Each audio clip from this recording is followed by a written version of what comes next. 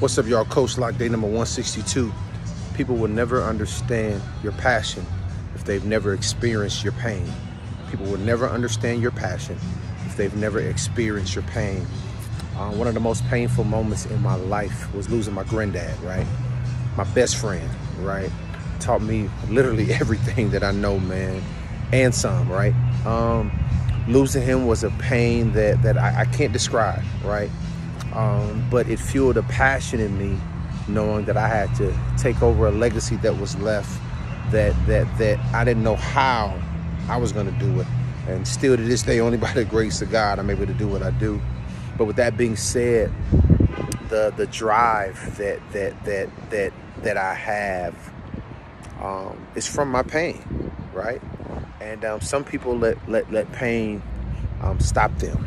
They let pain frustrate them. They let pain get the best of them. But you have to take the pain, right, and use it to fuel your passion.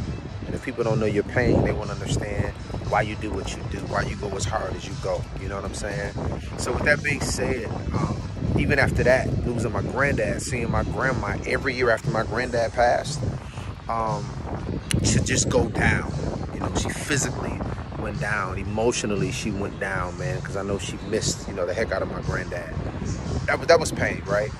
But it pushed me, right, to see my wife lose her mom. Today we celebrated Nana's babies, her annual thing that we do in regards to giving back to the community and to kids. Something that is near and dear to my wife's heart.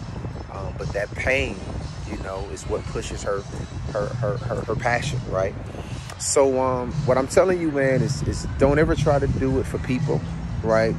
Don't do it for the likes on Instagram, right? Don't do it for the notoriety, man. But allow your pain to fuel your passion, right?